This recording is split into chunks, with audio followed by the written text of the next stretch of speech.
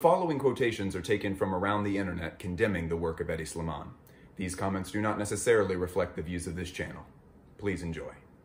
Fashion is meant to be art. This is not art. This is overpriced, tight-fitting t-shirts and jeans. The only reason that fashion journalists even cover this stuff is because it makes so much money that they can buy up ad space. There is no real difference between Hedi's work at Dior, Hedi's work at Yves Saint Laurent, and Hedi's work at Celine. Doing coke with someone who hung out with Jimi Hendrix one time does not qualify you to be a designer. Oh man, I wonder what the next Celine show is gonna be like. I wonder if it'll mostly be skinny jeans and tight shirts and an emphasis on black. Hey Hedi, what's it like to be the only brand that copies H&M instead of the other way around? These following comments are taken from around the internet praising the work of Hedi Slimane. These comments also do not necessarily reflect the views of this channel.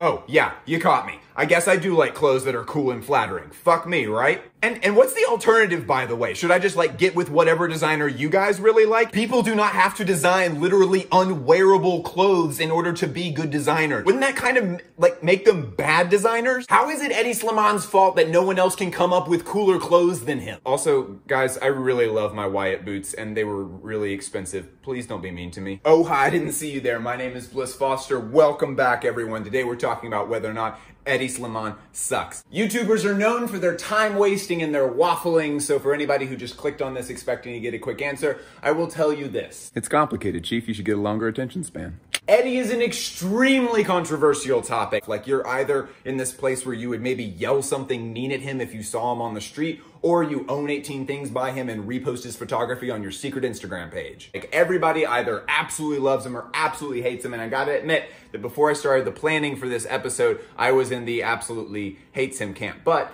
this position that I'm in as a fashion journalist kind of makes it where I can't just have empty opinions. It's like, oh word, he sucks? Why does he suck? Bliss? And I'm like, he just... he sucks. Gonna try to hold myself to a higher standard there. Hedi didn't always garner this level of hate and controversy. His time at Dior was a pretty revolutionary time. Everybody was praising the collections. Most of the public was really into this idea that Dior denim was the greatest thing of all time. I pretty firmly believe that a lot of young men got into fashion in the first place because of Hedi's work at Dior. The hate started to build up when he switched over to Yves Saint Laurent, rebranded it as Saint Laurent Paris, and then kind of started showing the same stuff. And now after a universally rousing success at Saint Laurent Paris, he has moved to Celine, where he has changed what a lot of people feel was a very expressive house into another Hedi land. And on the other side, of course, there are just people who are like, but I like this. This is really cool. After thinking about this a good bit and kind of forcing myself to come to a conclusion on it, I have come up with this. Hedi is a master of product. And there really isn't anything wrong with that. All that means is that he's really dialed in his vision, and to be honest, he absolutely crushes it. The numbers alone demonstrate that he does crush it. He is very good at his job. That's why he's getting these new positions. That's why he's kind of able to get as big of a budget as he wants for all these shows and all of these campaigns. But even beyond that, I think it's pretty clear to see when you go into the stores and actually look at the clothes and stuff. It's just like, man, this guy has got this down. And there's not anything wrong, honestly, with designers focusing in on what they do and doing it super well and devoting their career to making it slowly better. We spend a lot of time on this channel talking about Martin Margiela. Martin honestly was doing mostly the same thing. Now, granted, Martin was introducing an entirely new era of fashion, but even if you take any designer like Craig Green or Comme des Garçons or Martin Margiela, those people have carved out a space for themselves and they spend their careers exploring that space. Granted, Hedi is not trying to transform the scope of what fashion can be the way that Martin Margiela did and Rei Kawakubo is still doing and Craig Green is still doing,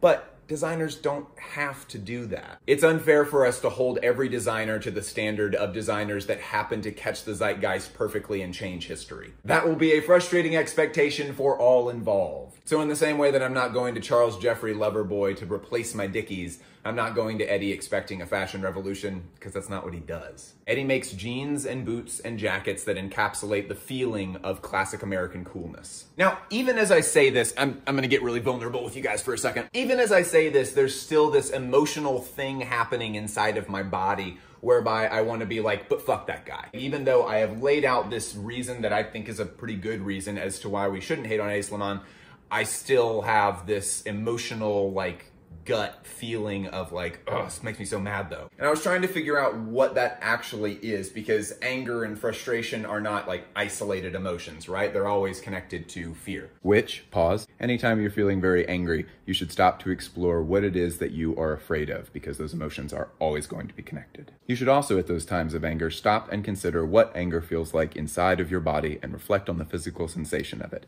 This message is brought to you by mindfulness and meditation. I think that Hedi taps into a really carnal fear that a lot of us have in this community about the disappearance of art from fashion. A lot of us look at the way that the world used to be when there were all of these couture houses that were making clothes for clients and making these beautiful, intricate dresses and stuff, and we see the world changing in a lot of ways farther and farther away from that. It's becoming less artful to make clothes now. And Hedi seems to be sort of the core of that problem because, or at least he seems to be a core of that problem, because he's doing very normal clothes in an environment that we still consider to be the last bastion of artful fashion, and that is Paris runway shows. Like, even if fast fashion is taking over the world, and even if I can't wear crazy expressive clothes in my normal life, at least twice a year I get to look at these shows and daydream about this incredible medium of art. And then at the center of that medium of art is someone who is selling things that look like they are for sale at your local suburban mall. Right? Am I close?